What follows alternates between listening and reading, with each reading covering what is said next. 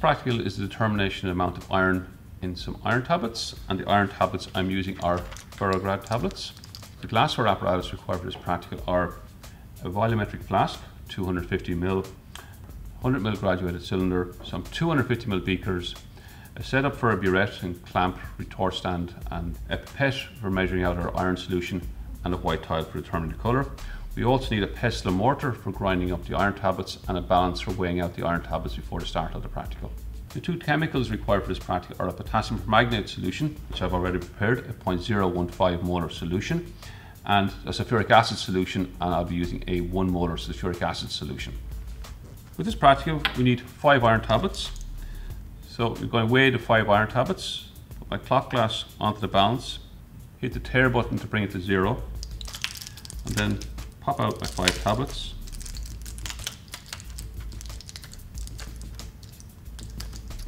And weigh my tablets. So I have my 5 tablets weighed out, and now I want to dissolve up those 5 tablets in a sulfuric acid water solution. But in order to do that, I need to grind down, using the pestle and mortar, I need to grind the iron tablets. So into the clean mortar, I'm going to now start to grind the tablets. So in the iron tablet, the iron is in the +2 state. Iron will naturally oxidize from +2 to +3. And in order to stop that oxidation happening, once I've got my tablets finally ground down into a powder, I add in my 100 ml of sulfuric acid.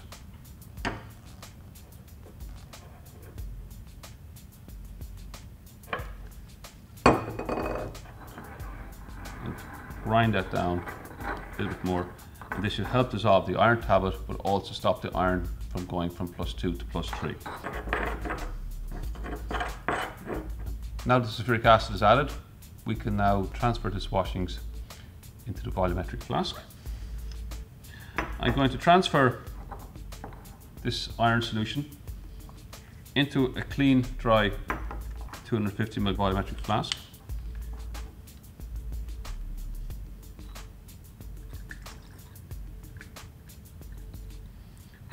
But as you can see, there's a lot of remaining compound in the pestle and mortar, so I'm going to rinse that out with the remainder of the sulfuric acid.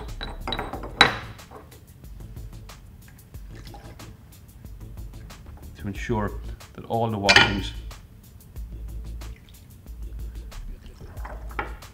are in the volumetric flask.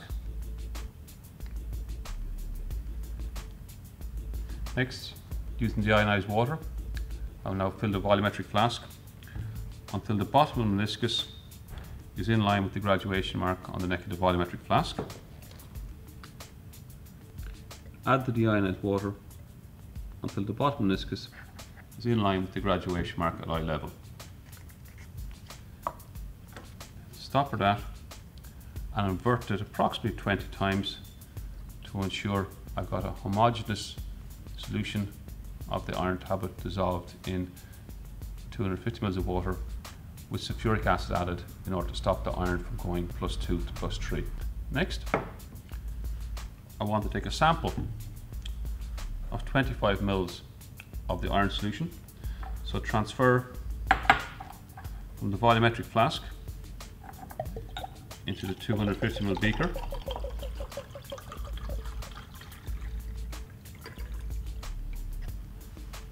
And I'm using a 25 ml pipette. Put the tip of the pipette into the bulb so it's held firmly. Then press the button mark A to expel the air out. Then I'm going to draw water into the pipette to clean it.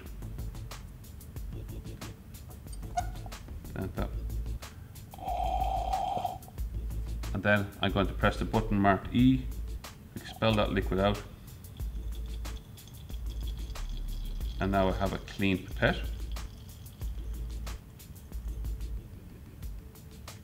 There's a little drop remaining at the bottom, so I'm going to press the button marked S and squeeze out the last remaining amount of water.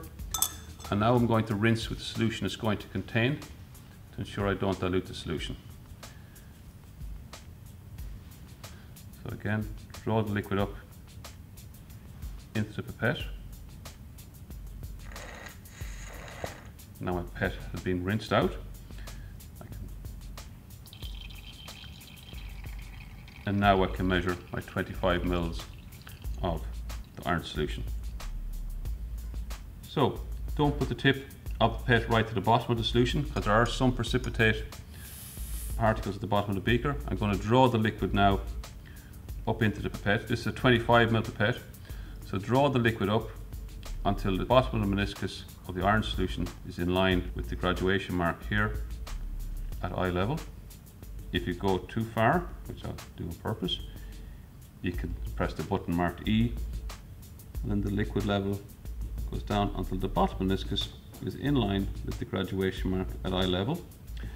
Now I'm going to transfer this 25 milliliters of the iron solution into a 100 ml conical flask. This is a clean, dry conical flask.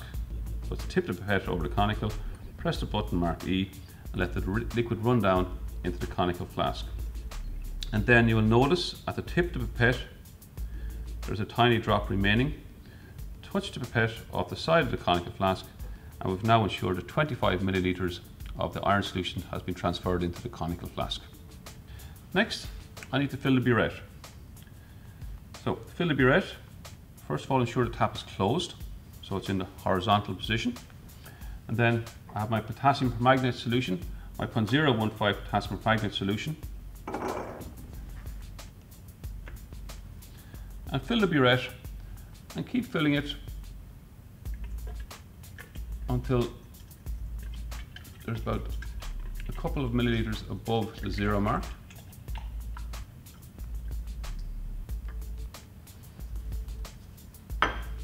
And remove the funnel.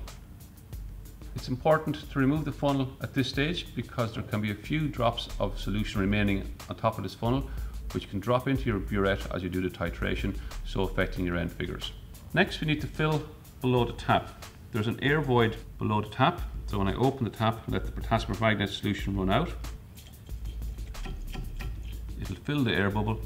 And now I can bring the burette until I can let the meniscus down to the graduation mark. With the potassium permanganate solution, because of the intense purple colour, you read from the top of the meniscus in this particular titration.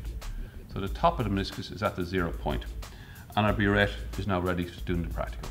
So, in order for this reaction to take place, the potassium permanganate will be reacting with the iron in the +2 state in the conical flask.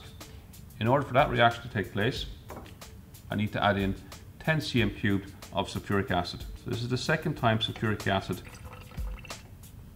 has been used in this particular reaction. Now, taking note of the starting point at 0, I'm going to slowly add in the potassium permanganate solution. As the potassium permanganate reacts with the iron +2, it turns colourless. But when all the iron +2 has been turned into iron +3, the potassium permanganate will no longer have anything to react with and remain the purple colour. So the end point of this reaction is the first persistent purple colour remaining in the conical flask. That purple colour is a very, very, very faint pink colour. So I'm going to shake, add in my potassium permanganate, and you'll see instantly in the conical flask the potassium permanganate decolorizing. If you inadvertently put some potassium permanganate on the side of the conical flask, using your wash bottle, you rinse that solution into the conical flask. This will not affect the end point of the reaction.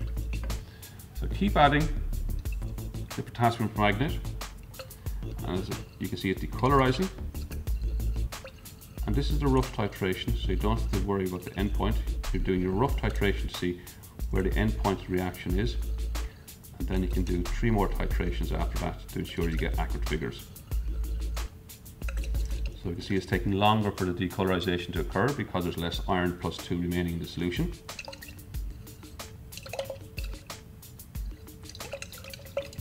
So you can see now persistent pink colour remaining.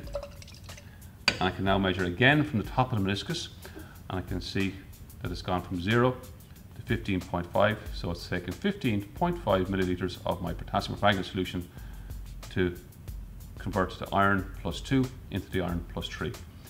And you can now work out the calculation of the percentage iron in the iron tablet.